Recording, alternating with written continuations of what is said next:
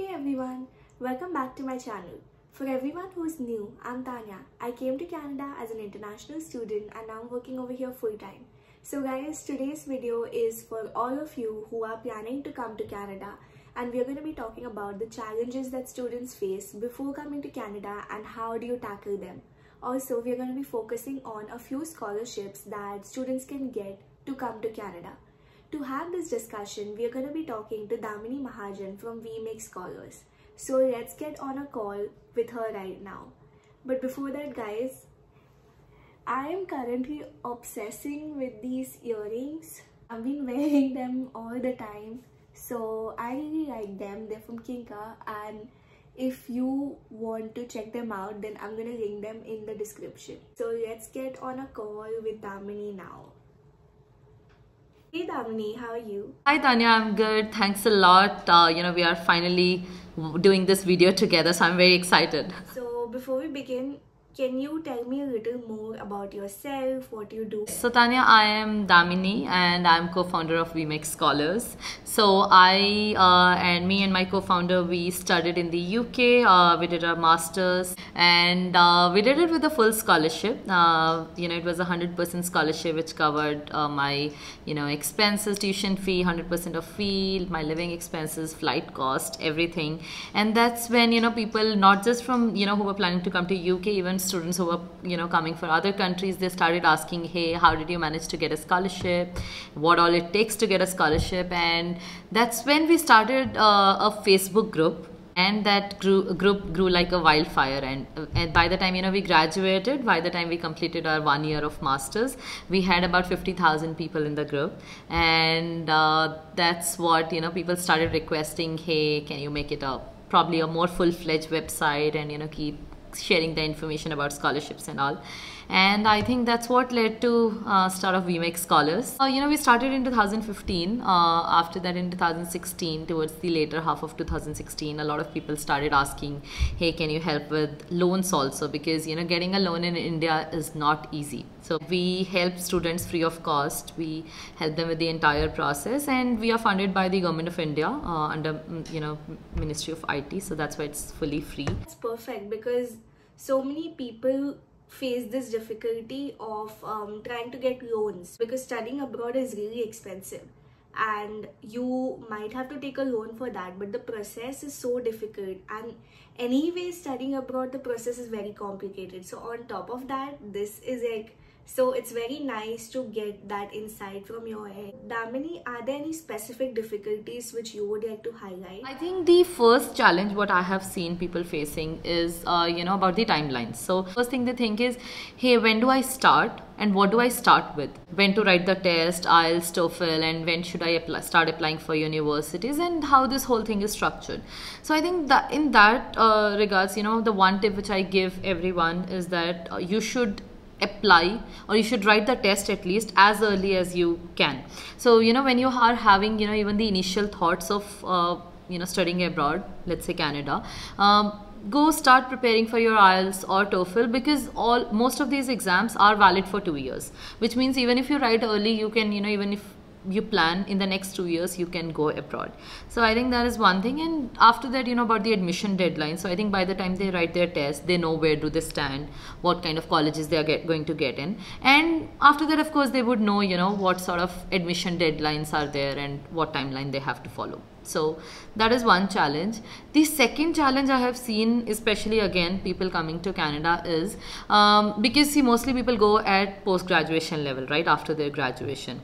So at master's level, people either they can go for their master's degree, or they can go for a PG diploma, or they can go for a PG certificate. I think people spend a lot of time choosing in between these three also. So I think many students are lost in that circle. So again, on that note, I would say just probably one line note on each of these is, master's degree is the most expensive one. It might lead to a better pay scale or maybe getting a job faster.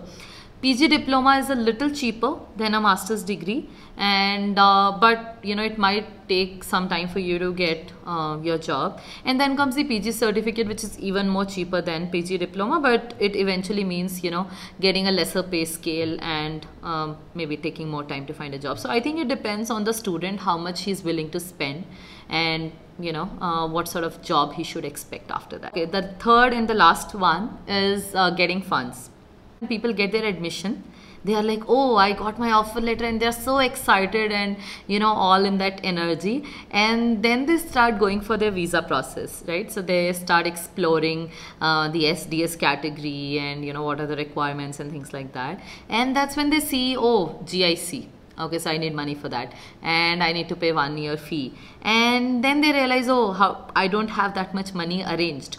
So I think that's another thing I would tell everyone, that see, GIC is $10,200 Canadian dollars, and then you have your fee. So when you start applying to colleges, you of course know what sort of fee it's gonna incur. So just think once again that whether you have that sort of money or not. If you do not have that money, and that you probably will have to take external funds, then you should start applying for scholarships or loans. So again, as I told you, we even help students finding scholarships. So they can, come to weMakeScholars.com. There are more than 26,000 scholarships listed. They can put, which country they are from, what course they are going for, which university, or just overall in Canada they want to see. They can come and put those filters, and they can start looking for scholarships. And after applying for scholarships, they can, even apply for loans also. So I think those are, if I have to summarize, these are the 3 challenges. One is knowing the timeline, selecting the course, and about the funding. Now, just a last note on the funding bit. So as I mentioned, weMakeScholars can help them with scholarships and loans. So when it comes to loans, I think people face a lot of challenge with the banks also, because for GIC they need money before visa. Correct. So when they go to the bank and ask, hey, I need money before visa, bank is gonna put all questions on them, saying that, hey, what if your visa gets rejected? How will I get my money back? This, that. And so that's one thing which I want to tell everyone, that if you apply for your loan via weMakeScholars, we will make sure that you get your GIC money and your 1 year fee very smoothly, because we have helped so many students. We know what to tell the bank and why will they release that money. Moving on from these difficulties, I get so many questions of students asking about scholarships specifically in Canada for PG courses, because like you have always heard getting scholarships in masters because they are really expensive. PG, it's a little more difficult because one, fees is a little less, and another one, like in Canada specifically, there are so many people applying and it's so competitive. So is it possible to get a scholarship? It's a very common question even I get on my channel. I think, see, people, one perception which I want to change here is people feel that, getting a scholarship is always a merit thing. So they feel, hey, I have to be an extraordinarily bright student to get that scholarship. So I want to tell that, other than the merit scholarship, this we call it as merit scholarship, there are also 2 other kinds of scholarship. One is like a need-based scholarship, wherein, people based on their financial condition it is given.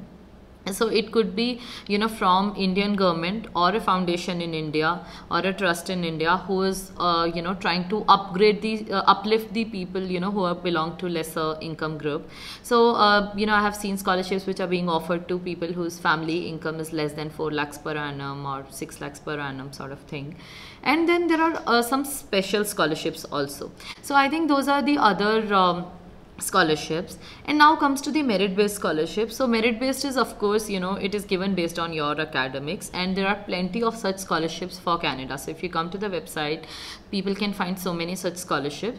But again, merit-based scholarships are a little challenging because, let's say if you're an average student, let's say you have 75% in your 10th, 12th or probably graduation, they are going to be, as you mentioned, it's very competitive. So there are definitely a lot more students who have a better profile than yours who are applying for it. But again, I tell all these students that see, merit-based scholarships are sort of, so okay, I'll give you an example. So let's say if I am a donor and I'm offering scholarship to 100 people, okay, and I get 500 applications for that, it's a merit-based scholarship, for example, so I'm gonna take top 100. right, based on overall academic profile, internship, work ex, all those things. So you never know what kind of applications I'm getting, right? So maybe I have got applications only from people who have 75%, 70% and this that, and maybe you hold 80% and you are in my top 100, right?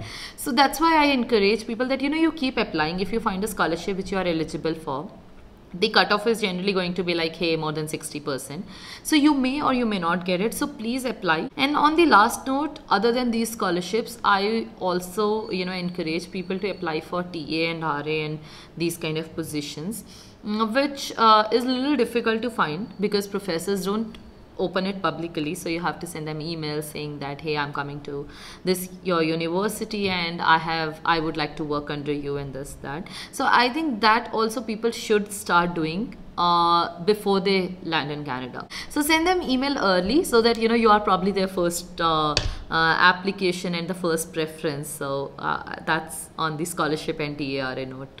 Yeah. Thank you so much, Damini, to give and share your knowledge about these scholarships and loans. It has helped me a lot. I'm sure it's going to help the audience a lot too. So our next segment of this video will be the difficulties that students face after they land in Canada. And that will be posted on Damini's channel. So guys, her channel link is going to be in my description. So check it out and stay tuned for the next video. And thank you so much for watching, guys. I will see you guys again soon. And don't forget to like, comment, and subscribe on both of our channels.